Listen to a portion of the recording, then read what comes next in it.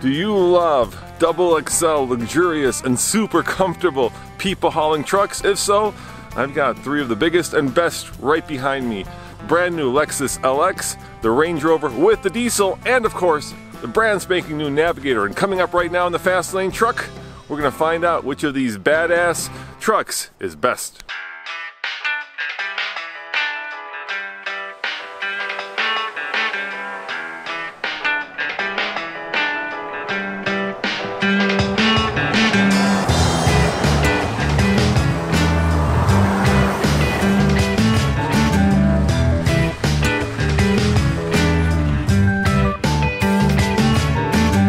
Did you know that Lexus at $86,300 is the cheapest, the least expensive of the three?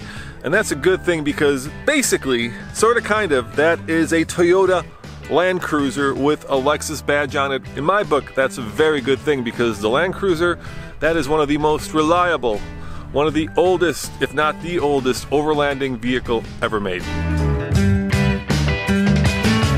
It's funny, all three of these trucks have three completely different power plants. In the case of the Lexus, you're getting the biggest, a V8 that puts out 383 horsepower and 403 pound-foot of torque. Made it to an 8-speed transmission. Now if that sounds familiar, it's because the same engine is in the Tundra as well as the Land Cruiser. And these are very reliable, very gutsy engines that have one issue. They're very thirsty. This truck, 15 mpg combined. Because under the skin this is basically a Land Cruiser, it's got all of the Land Cruiser goodies. In fact, it's got one more that the Land Cruiser doesn't have. You can raise and lower the height of this truck depending on your needs. It also has 4 high, 4 low, different modes for off-roading, including crawl control and turn assist. And check this out, a lockable center differential. Now all this is completely irrelevant because let's face it, anybody who buys this truck, at least the first customer, will never touch any of these buttons. This thing's gonna see a lot more service on Hollywood Boulevard than it will ever see on the Rubicon Trail.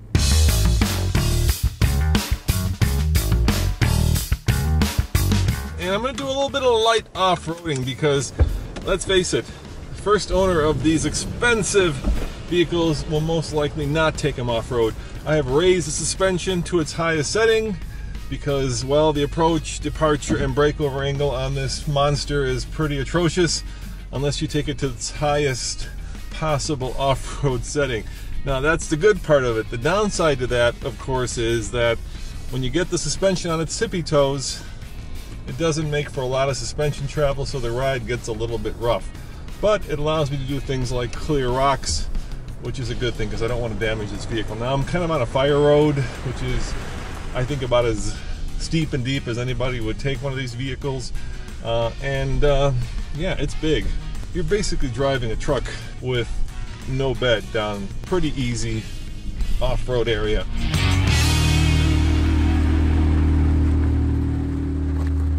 I'm a huge fan of Lexus interiors, and this is one of the nicest of the three, but I'm not a huge fan of this infotainment system that is basically a Toyota-sourced infotainment system. The screen is nice and large.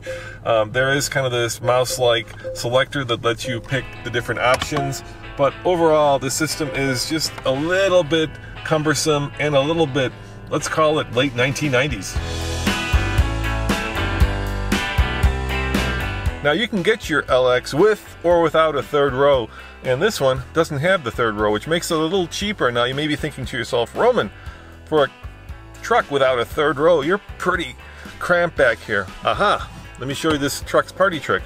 Electric sliding rear seats, giving me, oh yeah, ample room to spread out and enjoy this stadium seating over the front seats. So I gotta ask you guys, what do you think of this new spindle grille? I mean, it is bold, it is big, there is no mistaking this when it's going down the highway. In fact, this whole truck is a big square box with a bow tie. Let me know in the comments below if you think that anybody will actually ever take this Lexus off-road. Forget about the first owner, the second owner, maybe the third owner, but I'd like to get your ideas. do people actually take these vehicles off-road? My contention is that they probably don't. I do like this feature right there. It shows you which way the wheels are pointing. That's a really nice feature if you're off-roading. I also like, let me turn the camera a little bit. The camera is on the car, you get a bird's eye view, and of course you can see straight ahead of you, so if you are about to run over your videographer, you know when to stop before you have a workman's comp issue. My son Tommy.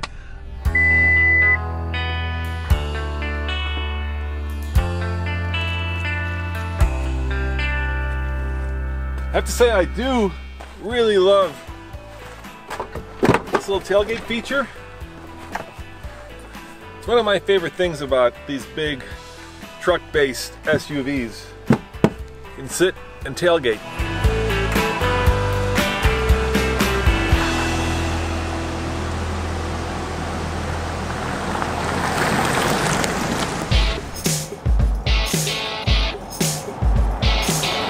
At $108,000, this is the most expensive of these trucks. And is it really a truck? Well, unlike the Navigator and the Lexus, this is a unibody vehicle. Those other two are body on frame. And this vehicle is made of aluminum. And let's face it, Range Rover, Land Rover, has been using aluminum long before Ford thought of putting it in their trucks. Think about it, so far we've had not one, not two, but 3 different powertrains. And in the Range Rover, we have a diesel, a 3-liter diesel that puts out 254 horsepower and 443 pound-foot of torque. It also gets the best fuel economy by far. We're looking at 24 mpg combined, and that is very impressive for a big vehicle like this. We looked at 3 vehicles and 3 different ways of selecting gears. This has a rotary knob, the Lincoln has a push button, and the Lexus had a traditional gear selector. Out of all those 3, I like the Lexus the best, but this rotary knob is starting to grow on me. This also has adjustable suspension. Once again, I'm betting, just like on the old P38 Range Rover, at some point this is going to fail. But when you have it, it's nice to use. And thank God they kept the volume knob. At least that is still easy to operate. Out of these 3 trucks, the one that's most likely to go off-road is this one, because Range Rover obviously has a heritage and reputation for being a very off-road worthy vehicle. So let's put it in the highest mode. Off-road height selected. Once again, I'm not doing any rock crawling or sand dune bashing. I'm just going down a fire road, and let's see how this Range Rover compares to the other trucks. Immediately I like it, and I like it because it's the smallest, at least in terms of its perceived off-roading width. The other 2 trucks, I feel like I'm driving a semi down a dirt road. Here I feel like I'm driving a vehicle that can actually negotiate some of these tighter fire roads. Same issue as with the Lexus. We're on our tippy toes here with the suspension at its highest ride height. I guess if you can afford a lake, stream, or go up a mountain that has a lot of boulders, it's nice to have the ability to increase that approach, departure, and breakover angle. In this 2018 model, Range Rover has gone to this buttonless virtual infotainment system. You know, I'm not a huge fan of these systems. I really worry about how long before one of these 2 screens fails, at which point you're going to have a hard time controlling some of the essential features of your vehicle.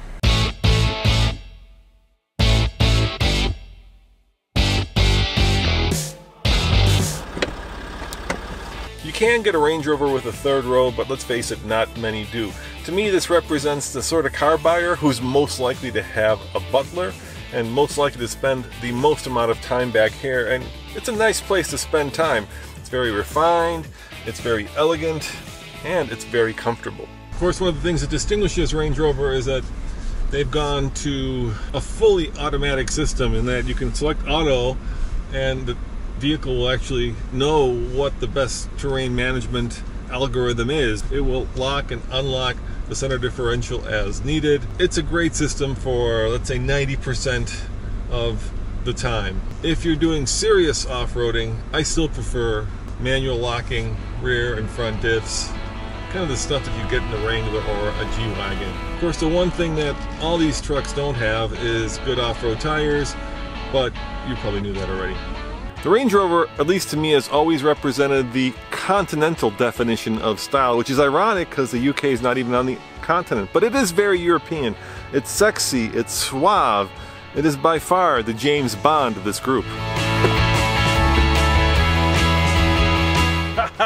Now that is the definition of clamshell, and of course, it's fully electric. Yeah, I feel like I'm ready to watch some rugby. Or is it cricket?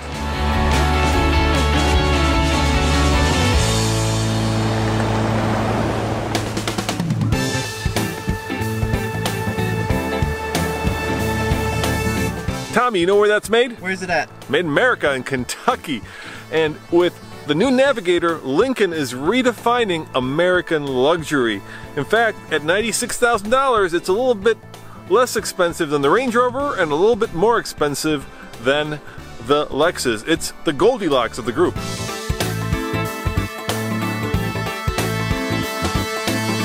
Under the hood is a 3.5 liter twin turbo that is, well, basically out of the Raptor. It produces 450 horsepower and 510 pound-foot of torque. It is also paired to a 10-speed automatic, and it gets 18 mpg combined, once again, right in the middle of the three, the Goldilocks truck. You know, when Sync first came out, I really hated it. And since then, Ford has done a really good job in updating it. It's still a little bit clunky, but now it's relatively straightforward. And when it works, it's actually pretty easy to navigate. Yeah, it's okay. The one thing I don't like though is this push button transmission. For some reason, Lincoln and Acura believe that push button is a way to change gears. I really don't like it. What I do like is the fact that this is the only truck with a built-in brake controller and even trailer backup if you're a newbie or a little bit afraid of backing up big trailers, because this truck will tow the most, almost 8,500 pounds, which is substantially more than both the Lexus and the Range Rover. When you're talking about going off-road, there really are no buttons to press, no locking differentials to choose. It's all automatic. You pick your drive mode and the truck does everything else for you. So like an F-150, it defaults to being in rear-wheel drive, but you can set it into all-wheel drive, actually four-wheel drive, it is a truck after all, and four-wheel drive low. I'm old school, so I really like the fact that it doesn't have any height adjustable suspension. It's just like a pickup truck, you don't really need it. And on these fire roads that are a little bit rutted out, it feels like an old friend, and that's because, of course, for the longest time we had a Ford F-150 Raptor, and in a lot of ways, getting behind the wheel of this reminds me of driving an F-150, because, well, basically, it's got the same DNA of an F-150.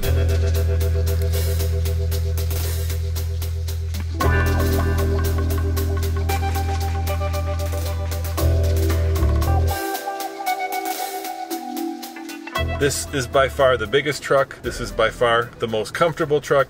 This is by far the truck that has the most interior volume, and that is very American. In fact, sitting back here, not only do I have plenty of headspace, headroom, knee room, but I am extremely comfortable.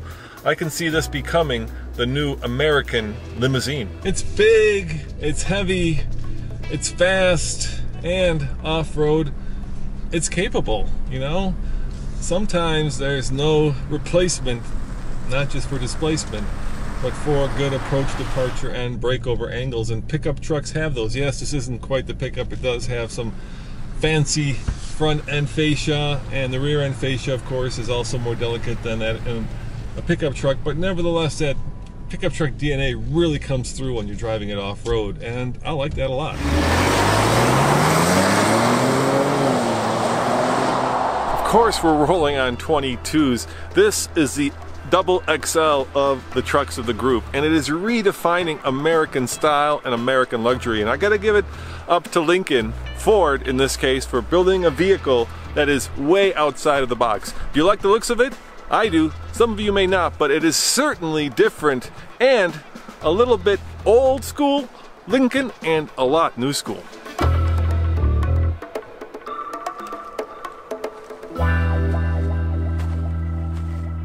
Alright, I do miss the little flip down tailgate, but this is the kind of truck where you're gonna go watch your kids play baseball or even soccer. That's right, it's America, soccer, not football.